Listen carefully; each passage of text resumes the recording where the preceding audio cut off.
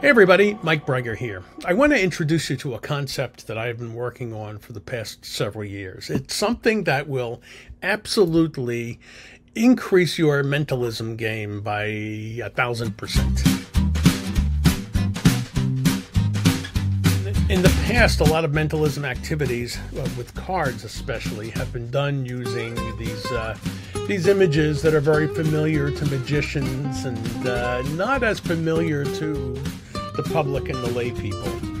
These are the so-called Zenar cards.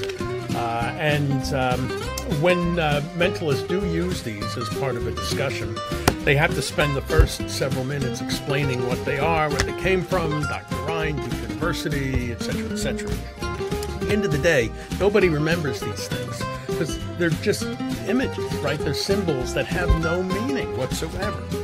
And consequently, people actually forget the effects that you're using them for, which is a shame because there's a lot of really good effects out there that use the standard ESP card. So what I did is to reinvent the whole concept of the ESP deck. What I've come up with is something that I call the Emotional Sensitivity Perception ESP, get it?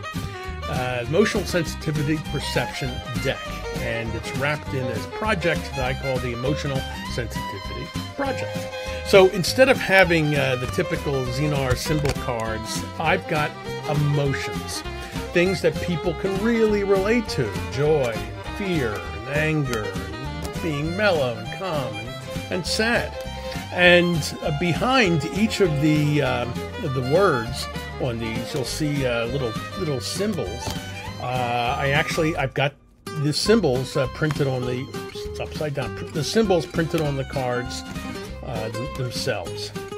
So what you get with the ESP perception, or rather the Emotional Sensory Perception Project, what you get in the deck, you'll get 5 sets of 5 each of these cards, just like an ESP set.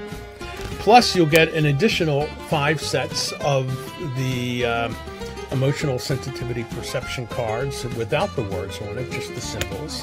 Plus, you'll get a couple of extra special cards along the way. And did I mention that the backs of the cards are marked?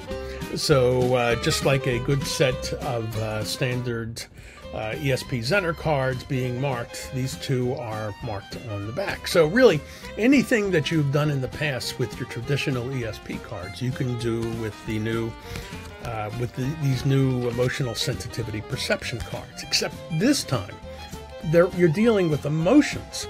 You're not dealing with abstract symbols. You're dealing with emotions. This is stuff that people can relate to. And because they can relate to it and requires really no explanation in the beginning, because they can relate to it, automatically you're going to have a tremendous increase in how your effects are appreciated and understood, and the strength and the power of these effects. So that is the Emotional Sensitivity Perception deck, the ESPD, part of the Emotional Sensitivity Project. And in addition to the deck of all those cards, you get a book that's 60 plus pages that you'll download that have detailed explanations and lots of good tricks and a few references and some other cool things that you can take a look at and things that you can do with this deck.